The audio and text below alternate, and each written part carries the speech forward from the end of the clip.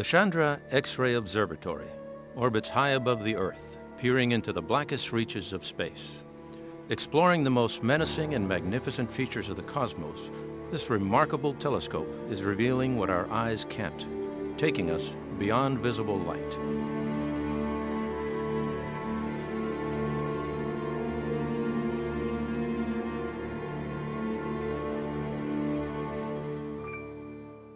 Chandra is NASA's flagship X-ray astronomy mission, providing a window into a universe where the most powerful phenomena both flicker in the darkness and shine brightly.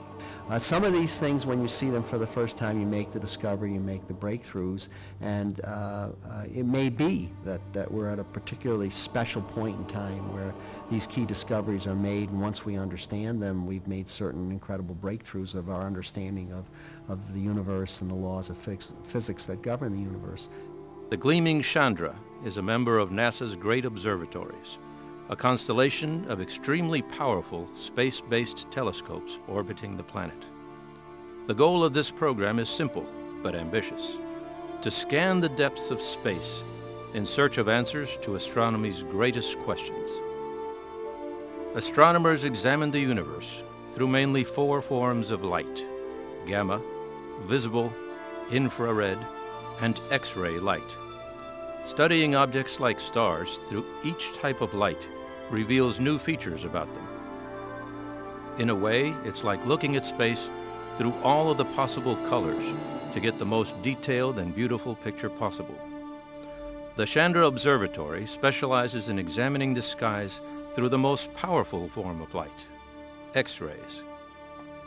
Chandra's now taught us that we can use X-rays to go and search out stellar nurseries, work out where stars are forming in our own galaxy and in other galaxies.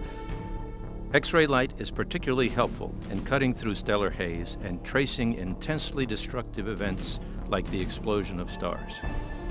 A cooperative of scientists from organizations including NASA and the Smithsonian designed the Chandra X-ray Observatory to be a black hole hunter and explore high-energy regions of space.